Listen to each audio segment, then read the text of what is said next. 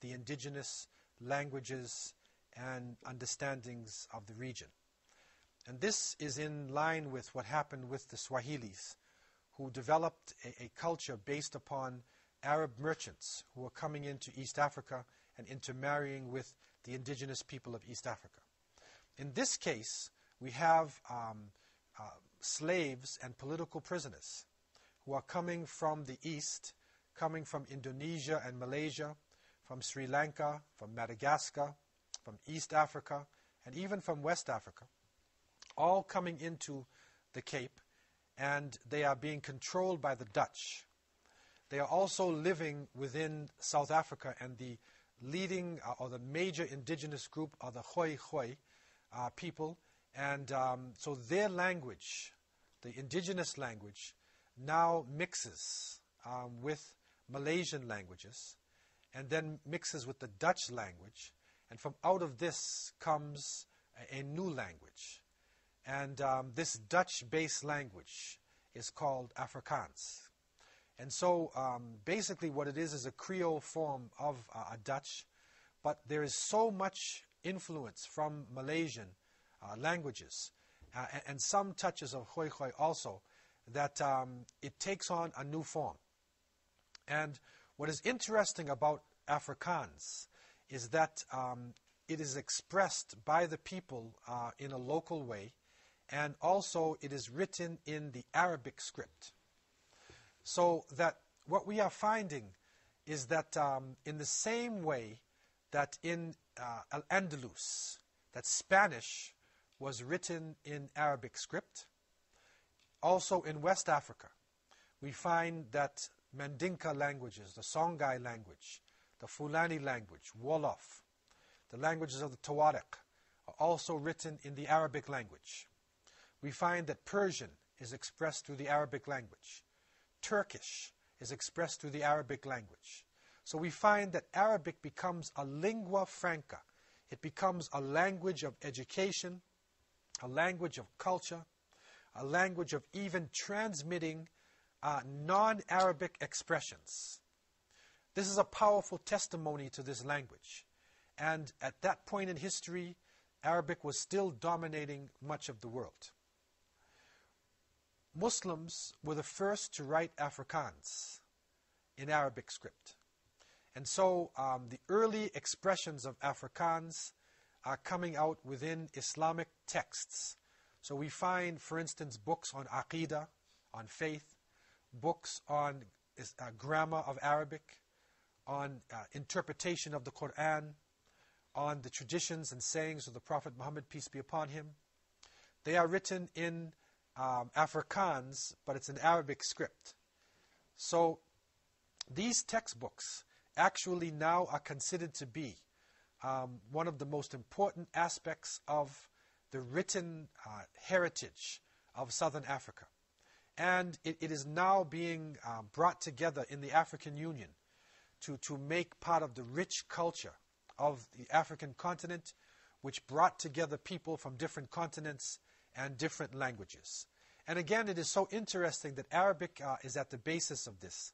And Muslims are the agents of bringing together different nationalities and also raising education to a high level within society. So this young Muslim community living in the bondage of slavery then becomes liberated when slavery is abolished.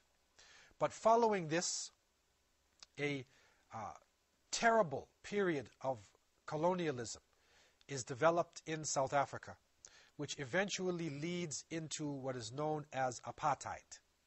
And that is where people are separated based upon their color and based upon their nationalities. And so within the apartheid system, the white complexioned people live in a separate area. They live on the high grounds and they get the best area. The middle people, called the coloreds, the people who are mixed, are living in the middle regions, and they usually work as artisans and they work as domestics and some semi-skilled jobs. And the African people are living on the bottom and are working in the gold mines and the diamond mines and the most menial jobs within the society itself. Muslims find themselves in the middle. They find themselves not in the top dominating classes and not in the lowest, most oppressed class. But they were oppressed and put into a very strategic position. So many of the Muslims were involved in the struggle against apartheid.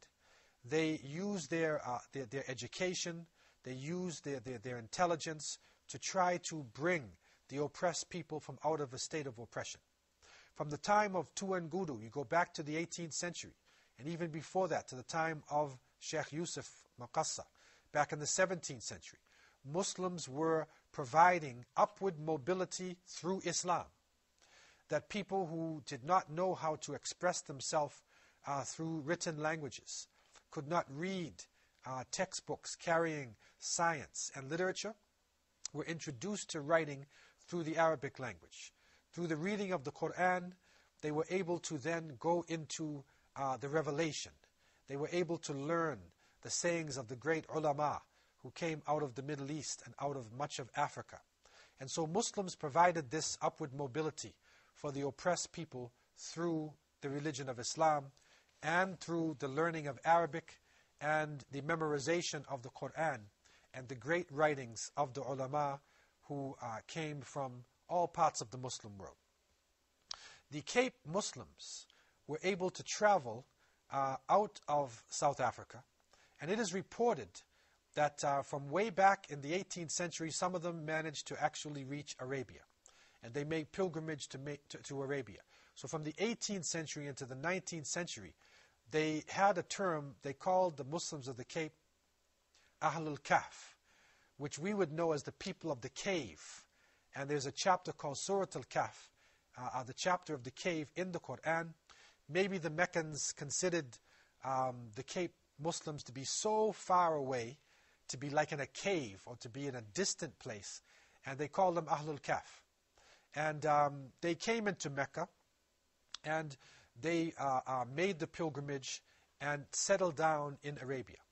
Later on, during the colonial period, where Muslims were involved in being artisans and semi-skilled labor, they became excellent tailors.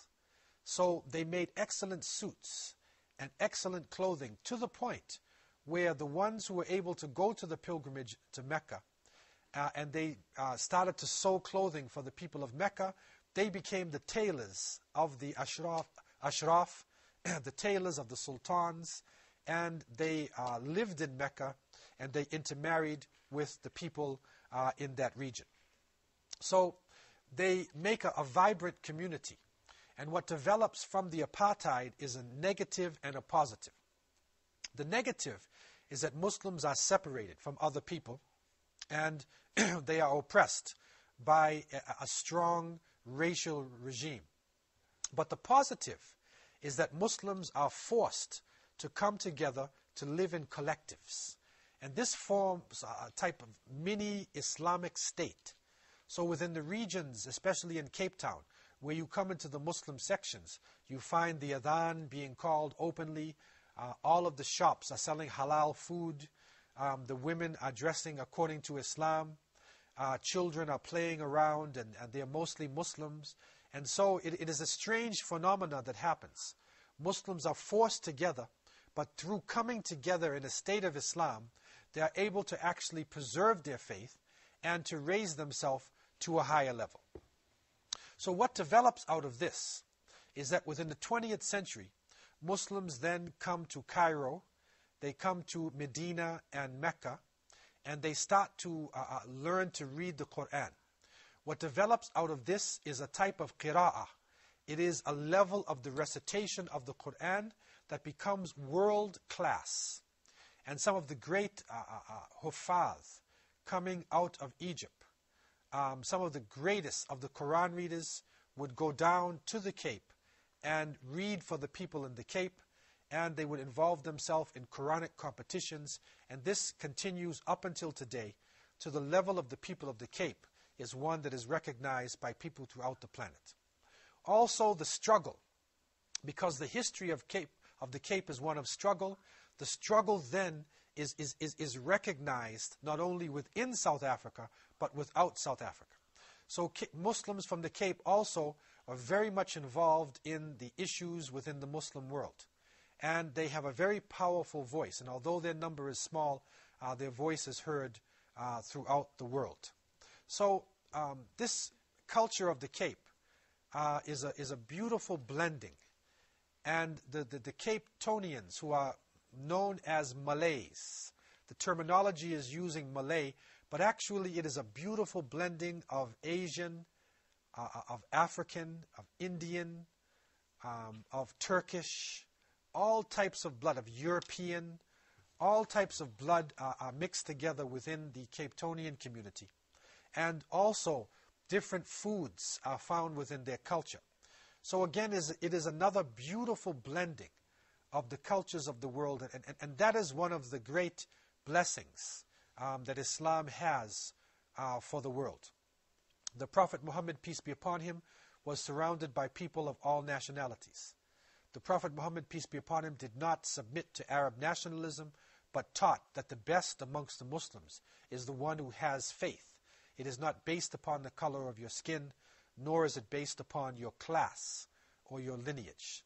So the Muslims of the Cape continue in this tradition, and they are able to build over 150 masjids within Cape Town and its vicinity itself. They are also able to export their Quran readers around South Africa, around the southern hemisphere, and they are being benefited from in many parts of the Muslim world today. This is part of the legacy of struggle. And from the early times, Sheikh Yusuf of Makassar, Tuan Guru, and all those who were struggling to maintain the Arabic language, those who would get up in the middle of the night and perform tahajjud prayer, those who would read the Quran even though they were tortured to the point of death. It is through this struggle that Islam continues and thrives, and that Muslims are able to participate in the struggles of other people in other parts of the world. And so we again open up this gem of wisdom, an untold story of Islam, an untold story of world history. I leave you with this in peace.